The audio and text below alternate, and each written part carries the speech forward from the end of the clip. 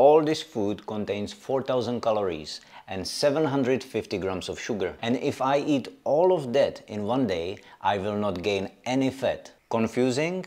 Let me explain. When we eat carbohydrates, our body converts them into glucose and stores them in the muscle and liver as a glycogen. Interestingly, our body can store up to 10 times our body weight in grams of carbohydrates. Only when we exceed this amount, the body goes through a process called de novo lipogenesis and converts the excess carbs into fat. So let's say that I'm on a diet and completely glycogen depleted. I could consume all of this food, go over my maintenance calories and not gain extra fat. This is called refeed. Usually that's implemented in over 2 to 3 days. It can improve training quality and minimize the risk of muscle loss during aggressive dieting protocols. But that's for another video. The main point here is this. When you hear people on the internet scaring you about eating carbs and fruit, saying you get fat, that's not what's happening. If I eat this donut, the fat from it will be stored as fat, not the carbs. It's the overall calorie intake that determines whether your body is in a position to lose or gain fat.